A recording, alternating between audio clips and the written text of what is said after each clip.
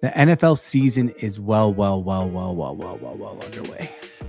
Week 11 is approaching, and some teams, their season is over and they're already looking forward to next year's draft. While other teams, they got their eyes on the Super Bowl. And we know who those Super Bowl contenders are. But we want to talk about which teams are really good in the NFL.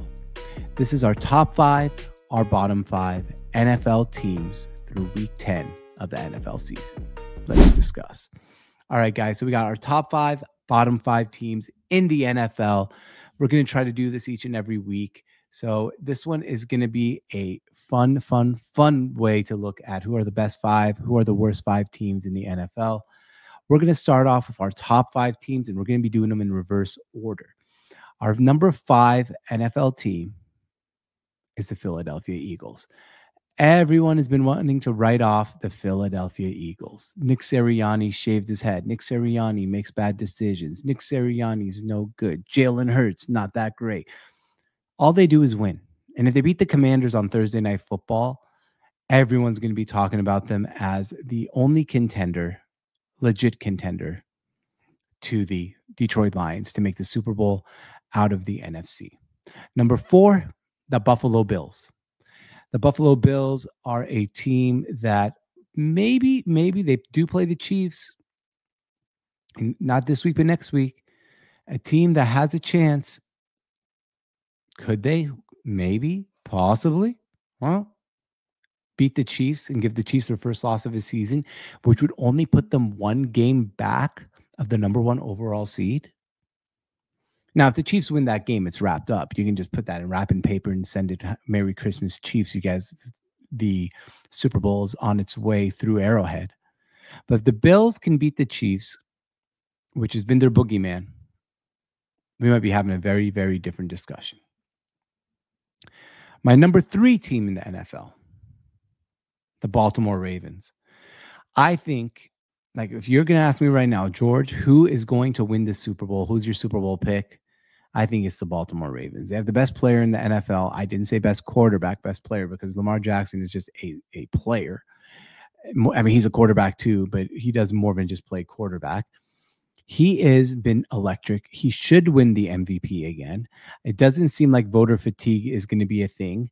And Lamar Jackson is just putting up numbers in the pocket that he's never done before. I can't believe I'm saying this because every year I say it. This is the best Lamar Jackson we've seen. I say that every single year, but he just continues to get better.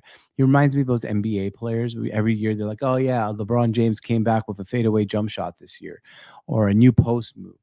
That's what Lamar Jackson does at quarterback. This year, his pocket passing is the best in the NFL. My number 2 team is the Kansas City Chiefs.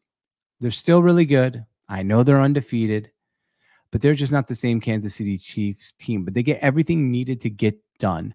And that's all that matters is the W's you put up on the board. And the Chiefs have been putting up those W's. They've been doing a great job putting up those W's. They got that block kick because people say they're lucky. No, it's because they're prepared. And my number 1 team in the NFL is the the Detroit Lions. This Lions team is all about resilience. This Lions team is all about finding also ways to get things done. Aiden Hutchinson out for the year, no problem. Jared Goff throws 5 interceptions, no biggie. This Lions team is absolutely absurd. They have no holes. They're well coached, and they play really, really hard for their head coach, which I think is huge. You can tell they love the guy. So those are our top 5 NFL teams: the Eagles, Bills, Ravens, Chiefs, and Lions. Let's get to our bottom 5 teams. Look forward to the draft, guys, and we're going to do this in reverse order, so 28 through 32. My 28th team is the New Orleans Saints. I can't believe there was a point in this season where we thought the New Orleans Saints might be good.